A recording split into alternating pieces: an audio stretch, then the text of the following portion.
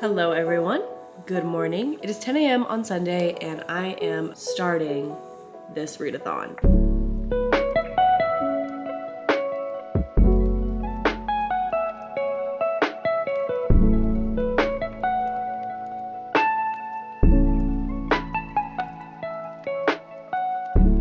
Let's get into it. I figured I would go over some of the books that I downloaded on my Kindle that are like a potential TBR. Quite a few of these I actually do have in physical copy as well. I'm not sure what I'm gonna be reading. I haven't decided, but I do have options. So first we have If He Had Been With Me by Laura Nolan.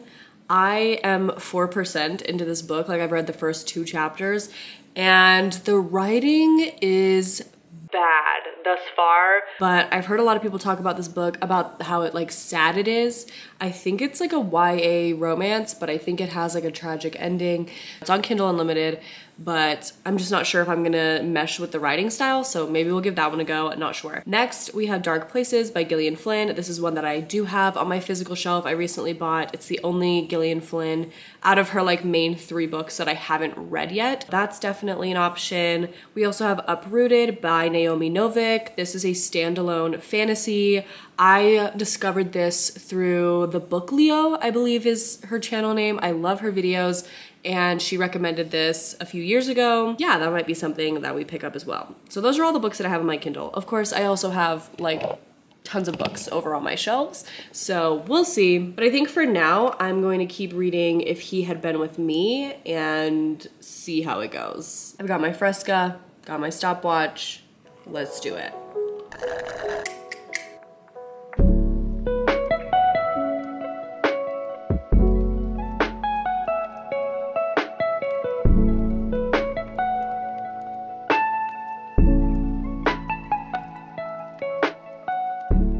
Josh is meal prepping in the back, so ignore him. It has been 3 hours and 17 minutes and I just finished If He Had Been With Me by Laura Nolan.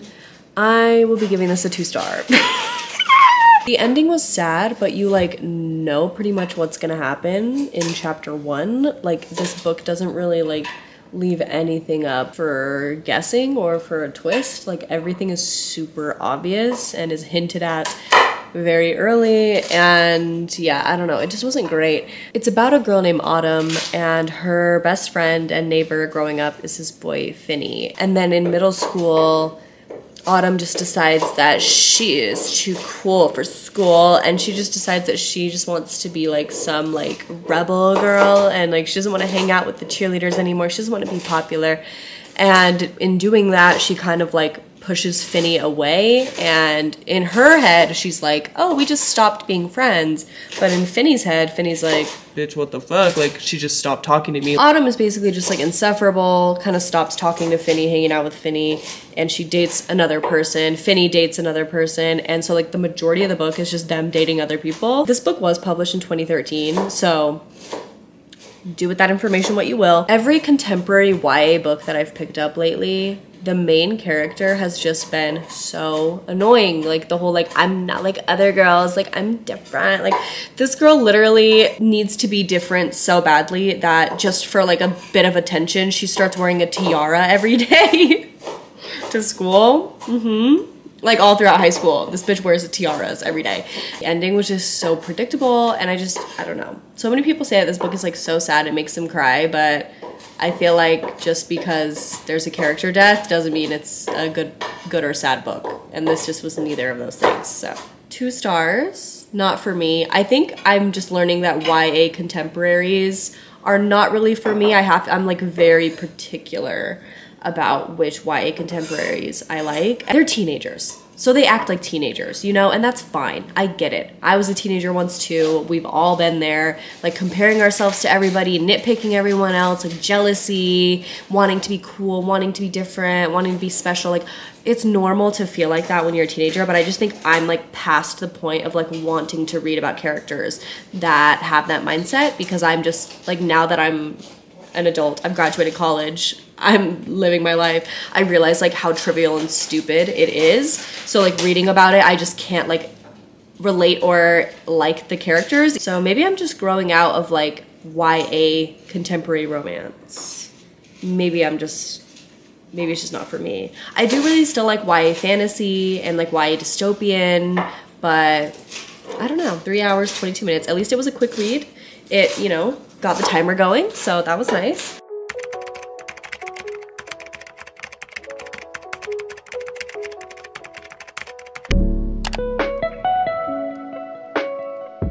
Okay, I put my hair up, I washed my face, and I changed into my hoodie so I could be maximum comfort mode. And I've decided that for my second read, I'm going to pick up Uprooted by Naomi Novik. I'm kind of craving a physical book right now, so this is a standalone fantasy. There are already so many other series that I'm in the middle of, or other series that are like high on my priority list. I've been really interested in standalone fantasies lately, so I hope I like this one. If you have any standalone fantasy recs, leave them in the comments. But he takes a girl to his tower, and 10 years later he lets her go. But by then she's someone different. Her clothes are too fine, and she talks like a courtier, and she's been living alone with a man for 10 years, so of course she's ruined. I will say I have no idea how to pronounce her username. Her username? Her name. I have no idea how to pronounce her name. Agnieszka. Okay.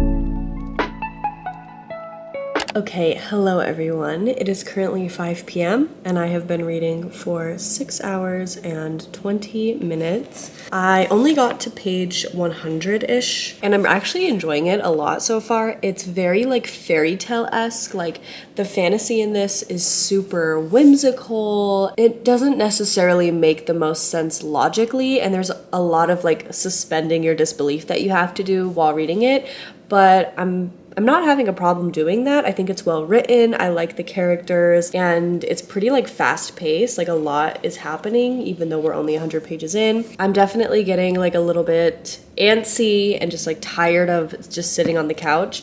So I think I'm going to stop reading this for now because I'm gonna listen to an audiobook and do my nails. I took off the other nails that I had on earlier because half of them had popped off anyway. So I need to give myself a new set of nails. So I'm gonna do that and listen to an audiobook. And I think I know exactly what I'm gonna go for. So I think I'm gonna start listening to Icebreaker by Hannah Grace. Yes, Hannah Grace.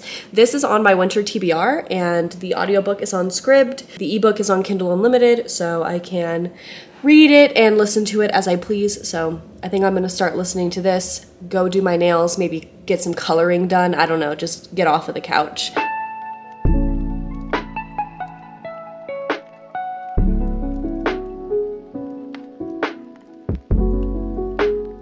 Okay, hello everyone, I am back. I had some dinner. As you saw, I made like a little stir fry. It was like an egg roll in a bowl with some rice, and I finished my nails. I just did some basic like jelly pink almond shaped ones. And we are 8 hours in to the 24-hour readathon. Woo woo! I think I got to like chapter 7 or 8 of Icebreaker audiobook. We're making progress. We're still going strong. It's currently like 7:30 p.m. So for the next few hours, I'm just gonna try and keep reading, even though I can feel myself like getting distracted and wanting to just like watch YouTube. And I think just to like spice things up a bit, I'm gonna take an edible. So this might either really help my reading experience and just, you know, make it a lot of fun, or it might really hinder it, but we're just gonna see how it goes. It's Sunday night, I'm feeling crazy. I do want to give you guys a little bit of an update for Icebreaker. I'm actually enjoying it. I'm really enjoying it.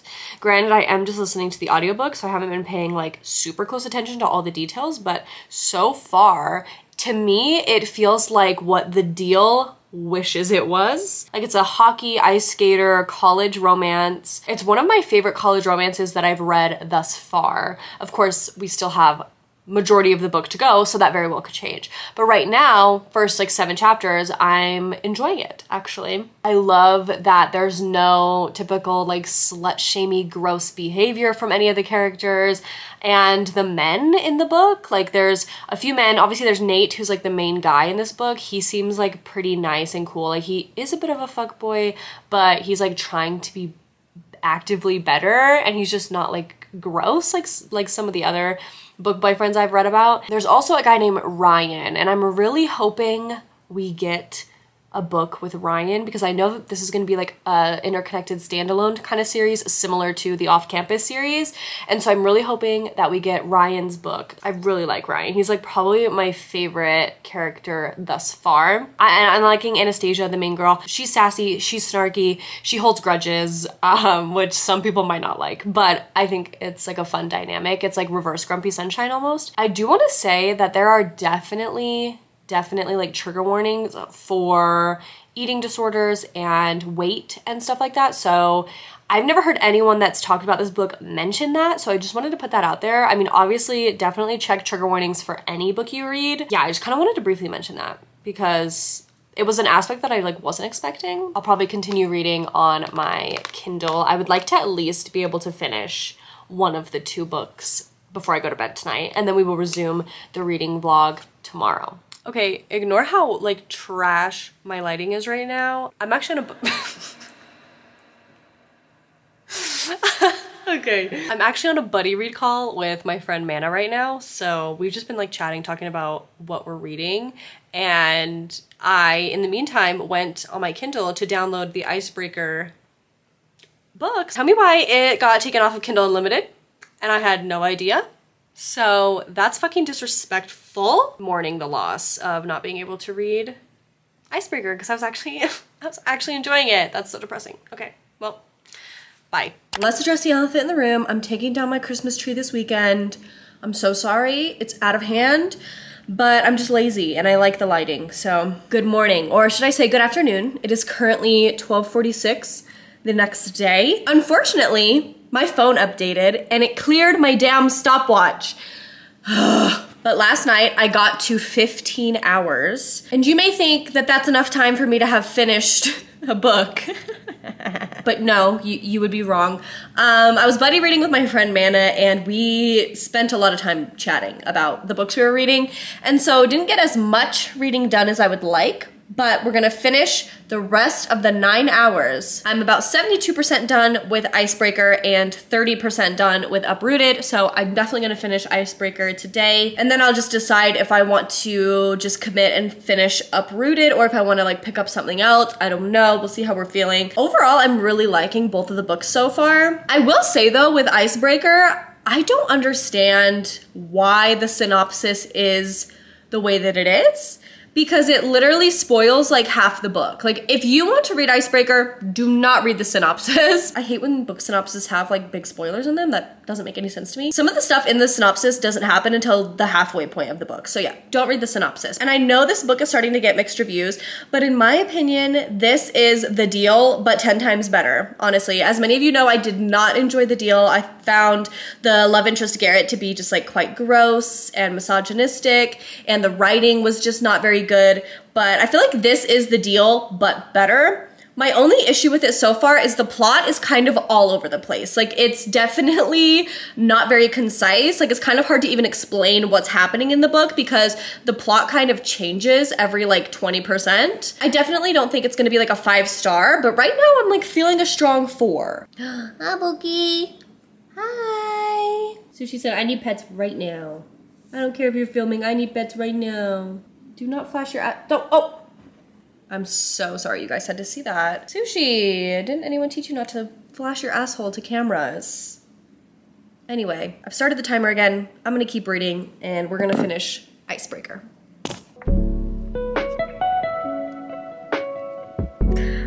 Not Stas tying him up on the kitchen counter. Oh! The Uber scene and the kitchen counter scene. Yes.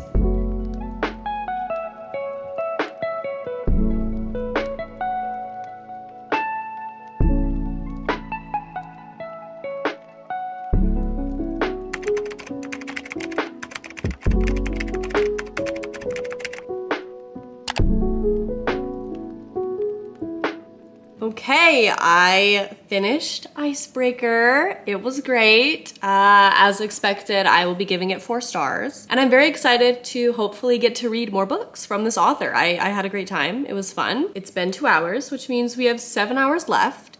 So now I just need to decide if I want to focus on finishing Unrooted or if I want to start something else. Okay, I'm getting myself a refill and I'm gonna get a snack. I think I'm gonna have some grapes because I've decided what I'm going to read. Or listen to, rather, because I'm gonna listen to an audiobook. If you're not familiar with the process of getting lash extensions, basically you sit in a chair with your eyes closed for like 2 hours, okay? And so when I went to my first eyelash appointment, I started an audiobook. And that audiobook is I'm Glad My Mom Died by Jeanette McCurdy. And I'm really loving it so far. I mean, I'm sure you don't need me to tell you how good it is. Everyone's raving about this memoir. It is phenomenal. If you have even an inkling of interest, I recommend it. But I love the audiobook because it is narrated by Jeanette herself and it's just like crazy. Like it is so wild. So I think what I'm gonna do is I'm gonna listen to this and I'm gonna color, eat some grapes, maybe go to the gym. I should be able to finish this no problem. So I'm not gonna spoil any like big details from this book, but she's talking about how she used one of her first acting paychecks to buy Sims. Me, bitch. I'll be playing Sims later tonight on Twitch, so thought that was funny.